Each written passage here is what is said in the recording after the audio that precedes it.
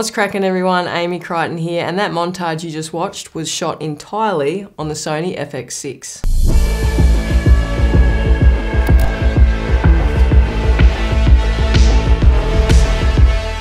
Hope you guys enjoyed that B-roll footage. It was entirely shot on the Sony FX6. It was not sponsored or paid for. I just went down to the local motocross track to get some of the local kids hooning around on the track. The camera performed really, really well. I was really surprised. But a big heads up, this monitor in the Australian sun is not going to cut it. You need something like this. This is a small HD Cine 7. And without this, I would not have been able to get critical focus on anything. This was just a blurry mess. I would not recommend using this for your focus. So how I have the FX6 rigged at the moment is kind of finished, but not really. We're gonna have a bright tangerine matte box on the front. I've only just got this lens today. I haven't had a great deal of an opportunity to test it out yet, but from what I've seen in a couple of test little shoots that I've done, it looks really, really nice, and it'll be really, really handy to have that zoom servo on there for more docu corporate type stuff. Something else that I will be changing is the V-lock plate at the back. I'm just not happy with how it's sitting. There's a lot of cables, it's just messy, and I'm not a fan of it. I don't like that I have to undo these little knobs here and then pull it out, and then all these cables are just, cable management is just annoying for me. So I've actually ordered the KMTV V-lock plate, which attaches to the camera, so it's more clean, more professional looking, and a lot less mess. Coming from Canon, I was pretty happy with how the whole menu system worked. I'm not sure why everyone's complaining so much about the Sony menus.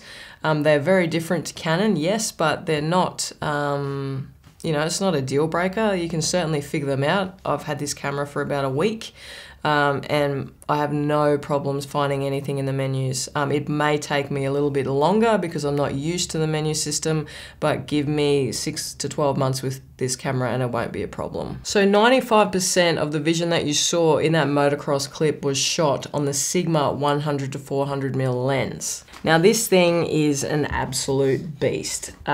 Look how small it is. It's ridiculous. For a 400mm lens, this thing is amazing. Chuck it in your bag. It's not that heavy. Get a Canon 400mm lens, f2.8.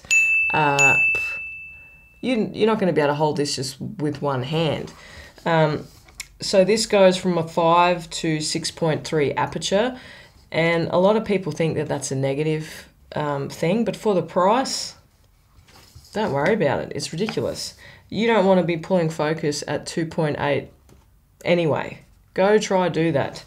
If you're taking photos, maybe that's a different story, but with video, this is perfect. You want your aperture high, you want your images sharp, you want to be able to control what's in focus, and this thing is amazing. I've also seen a lot of people online saying that this particular lens, which is the FE28 to 135, is not the greatest lens, and it really depends on what you're doing and what you're shooting. If you are running gunning, if you can only take one lens, this might be good for you. It is an f4, but you can still get great depth of field out of this lens.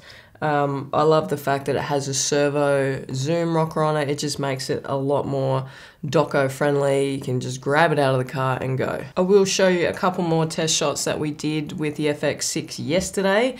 These are just a few shots we did for a TV commercial. Nothing too crazy. We were a little bit rushed. We had several locations to get through on the day. It was fantastic to be able to test this camera though. It just held up in all situations. I was really, really impressed. I thought there would be more of a learning curve to this camera, but it is just really easy to pick up and use. I haven't used the autofocus too much yet. I had a few dramas trying to figure out how you can work it because I shoot a lot in 60 or 50 frames, so it is a little bit confusing to get your head around, but I think I got it sorted now. Put some assignable buttons on the camera and you're good to go.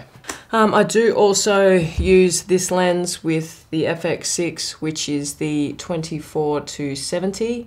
And I also have the wider angle 16 to 35 on the Sony a7S III. So these lenses also look amazing on this camera. And that wraps it up, guys. I do hope you enjoyed this video. If you did, please like, subscribe, and comment down below, and I'll see you in the next one.